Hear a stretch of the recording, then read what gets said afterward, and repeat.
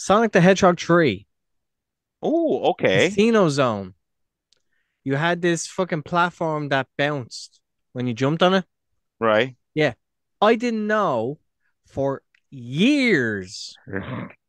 I'm not joking, literal years, that all you had to do was when you're on this platform, you just press up and down on the D-pad and it To, will actually to get it to move go it. higher or Yeah, move. All right. it Yeah, will yeah, actually move it up and down enough that you can get under it Mm.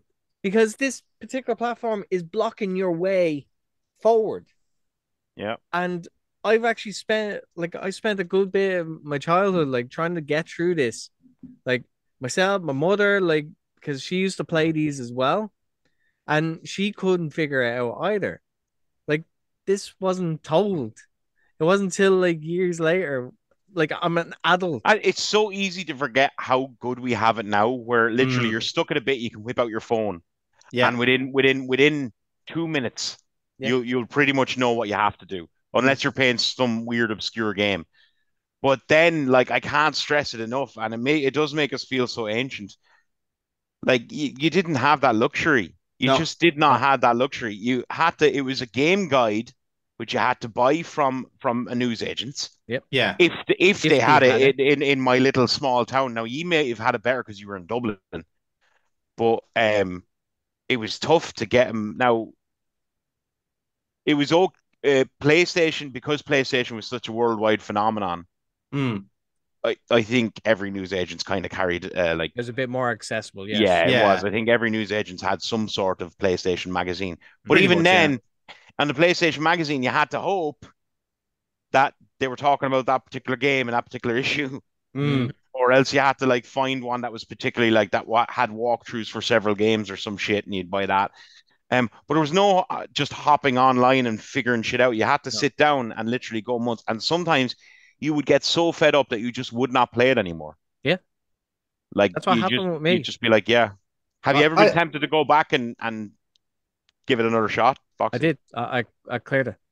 And Uh, how good did it feel? oh man, just to get by that, I'm not even joking. Like so, like when I'm on Smash the the controller down. Fuck you! no, I'm not even joking. Like for years, like I didn't know how to do it, and I just said, "Fuck it." Like I'm gonna play through this again, but this time when I get to it, I'm gonna look it up because now, like, guaranteed, other people have had this problem, and I wasn't wrong. A lot of people had this same issue, but I cannot express the joy of actually being able to finally just get by that, let Didn't care alone about like doing the clear rest the of it. Just game. get past that, yeah.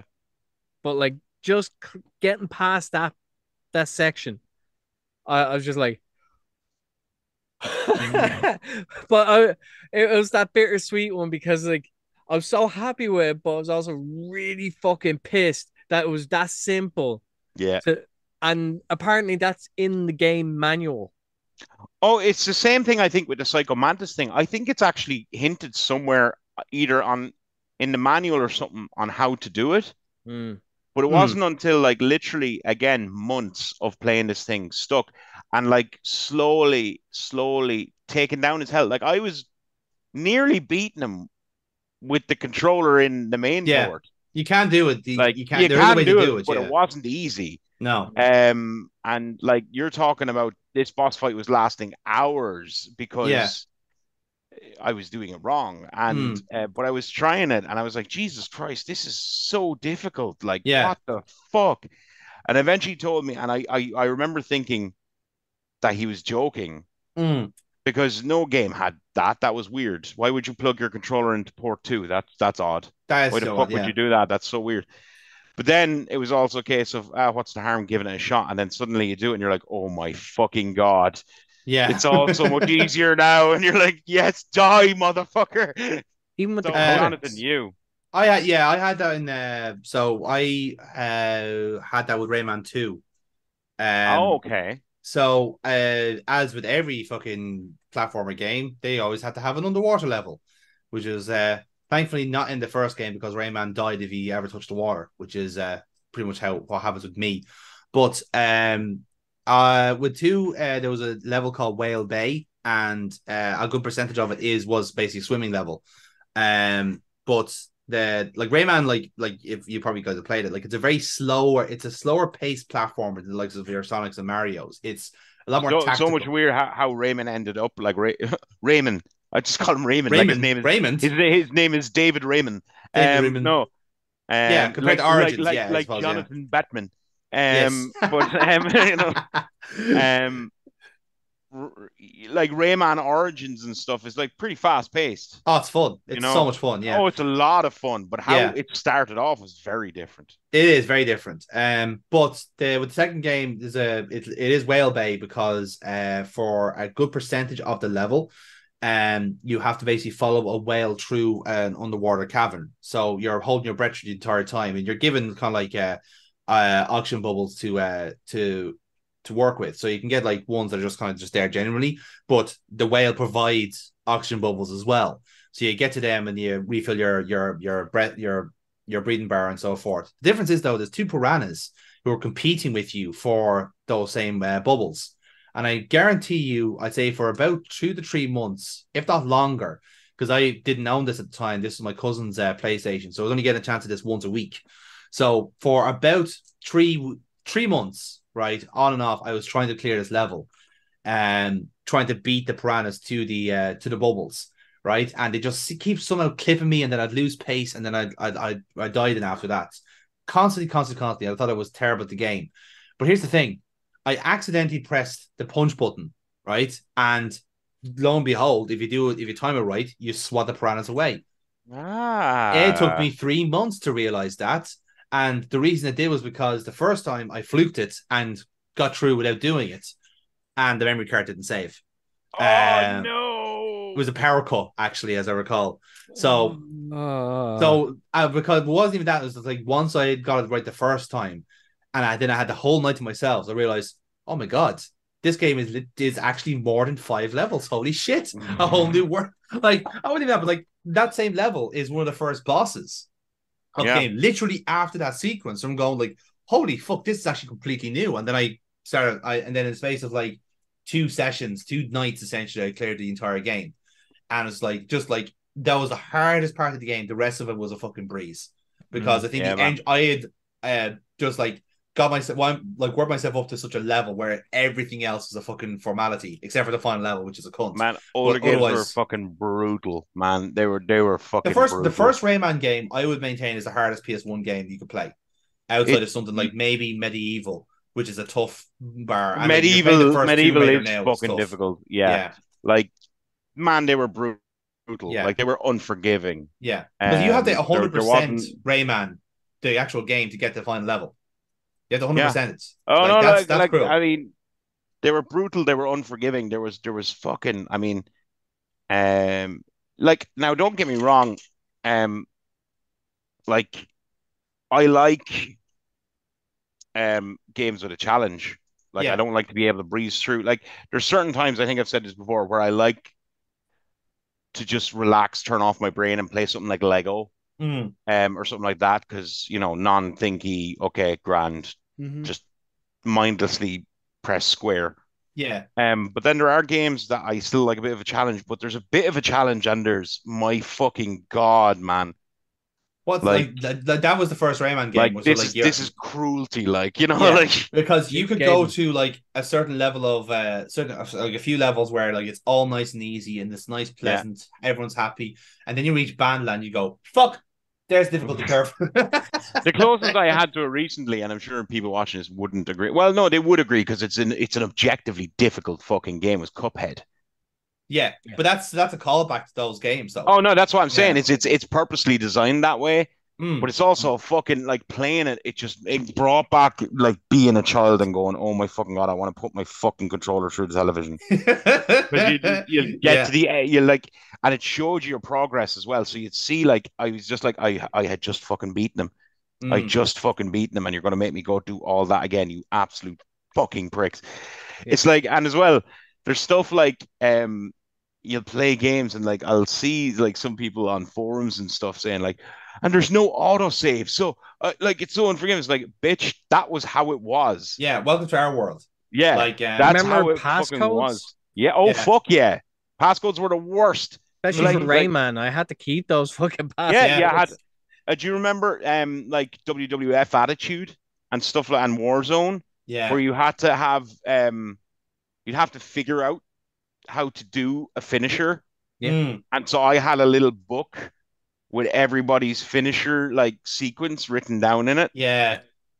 and then like you'd find somebody else that might have somebody else's fucking finisher figured out, and you'd like copy it in and shit like that, I did that with stuff like Mortal that. Kombat. Yeah, Mortal Kombat is where I needed, like, especially with Fatality, it's like, how do I fucking do this? How do I do the yeah. special moves? I was literally Yeah. taking down like each character's like special moves.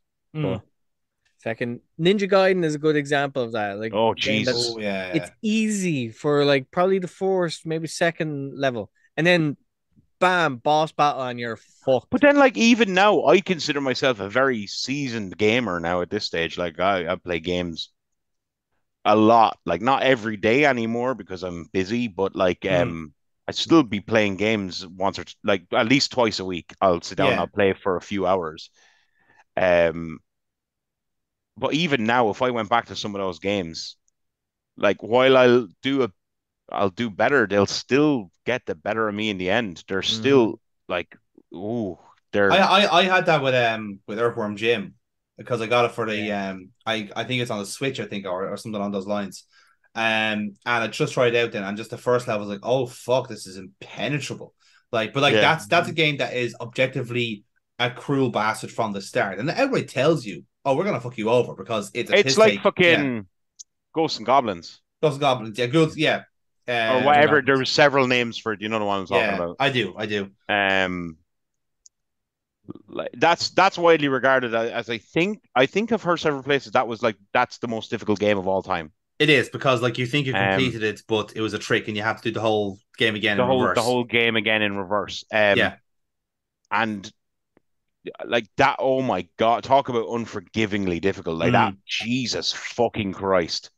But Um, it's funny when you're saying like that kind of thing about the like coming back to a game now and realizing it's kind of more difficult because I've recently played Ocarina of Time for the first time ever, like because I wasn't a Nintendo kid, I was a Sony kid, yeah. and this Okay. I actually this will make a lot of people that. Yeah, I've never played Ocarina of Time. yeah, so like if you don't have Nintendo, then you've never played it, you know. But So I that's it. kind of I was a Sega kid. oh well then so like so You know. you know you know how I feel there with this then, Same. Yeah. but the aspect of it was that because we started off the playthrough on the N64, but I just like I'm just used to such a symmetrical controller with the with PlayStation, and like just having a button here, a button there, and the fucking awful stick here is like, oh, this is all terrible. This is Yeah. all shit. Who the fuck designed this thing? And And I've only you recently, utilize all of it. yeah, yeah, oh yeah, absolutely. So then we switched it over to GameCube, and I was thinking like, oh, it's actually, but this is substantially better. But then it's also those kind of like those things that are in the game that quality of life changes have taken out of future games. You know, like Ocarina of Time of like has died in the sword on its own sword, so that other better games can do better. So like Mm. the fact that like when you get to the end of a ledge and they can just suddenly just jump for no fucking reason. It's like, no, I will tell you when to jump, dickhead. You don't fucking decide, right? I will tell you when to jump, you cunt. And the targeting and all these different things, like it was a fucking wreck the head. Um, but like I said, just like I found it so hard to play. Like I know it's objectively one of the best games ever made and all this sort of shit, and I still maintain to this day that a bit of that is Stockholm syndrome because you're all fucking traumatized about how bad the water level, the water temple was. You cannot fucking argue against me on this one. You're all fucking traumatized in the Stockholm syndrome. But at the same time, it's because I'm used to those stupid mistakes being corrected out now. Whereas Yeah. like now that I'm going back to a game with all the imperfections in it, it's just like, oh, this is just terrible. Like Yeah. this is just bad design. Like one of the what was the bosses in the spirit level, the spirit temple, the two witches, and like you can aim at them, but your mirror doesn't work when you're aiming. It's just like, who the fuck thought that was a good idea? That like if you aim at them and you're with your mirror, it doesn't work, but you have to freewheel the fucking mirror in their directions. Like, who the fuck tried that out and thought that was a good idea? Like, the actual to aim a mirror at them, you don't actually aim at them. I was like, what? I actually played one I played recently because for some reason it was available on PlayStation. Um, like as a classic or something like that, was Hmm. one I played a lot when I was a kid. Was Flashback. Did you ever play Flashback? I did play Flashback. Yeah, Yes. Yeah. that's a tough game. But I love Flashback. There's something Really very, very retro about it. really retro looking, but even at the time, and it just, Mm. you know what, it holds up to a degree now. The fact that it was like that hand drawn kind of movement where they The actually rotoscopics, yeah. like Prince of Persia, where they actually Mm. like drew over an actual person doing the movements, like Yes. made it difficult, you Yeah. know, with timing jumps and Because shit you're like going that. frame by frame, yeah. Yeah. Mm. But God, it made it look gorgeous. Yeah. That was the same with Another World, which is one of my favorite retro games like that. Because again, you'll probably know from playing it on the Sega. And then the sequel, which is Mark of the Beast or something like that. I can't remember. But basically, like Another World is where you're playing as the human in that game, and then you come across an alien on this world you've been jumped into. And Mark of the Beast is the same game but played from his perspective. Mm. As it's like that is just a genius idea. But the thing Really, is, really good.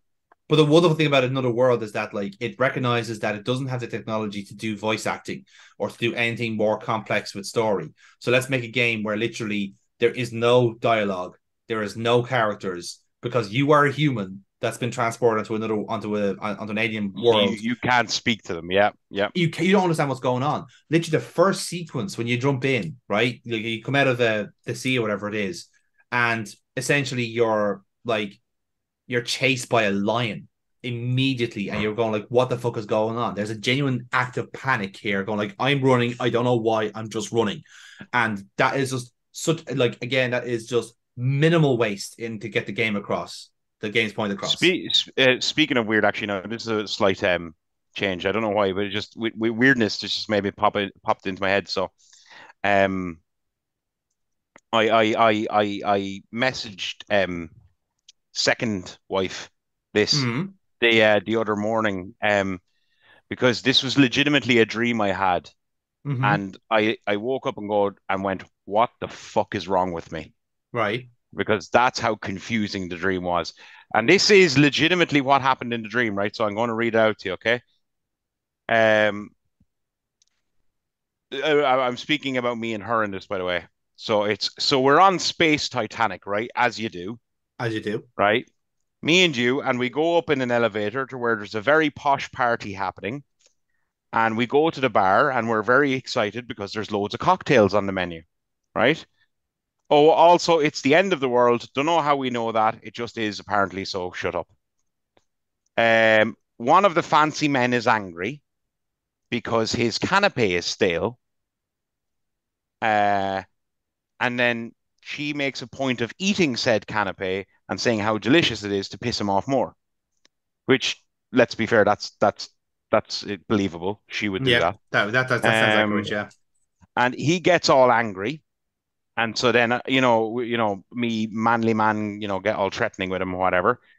Anyway, Philip Schofield arrives and starts using weird mind powers to kill everybody by like shooting lasers out of his head and just zapping people in the head and they die. So we run away and that's it.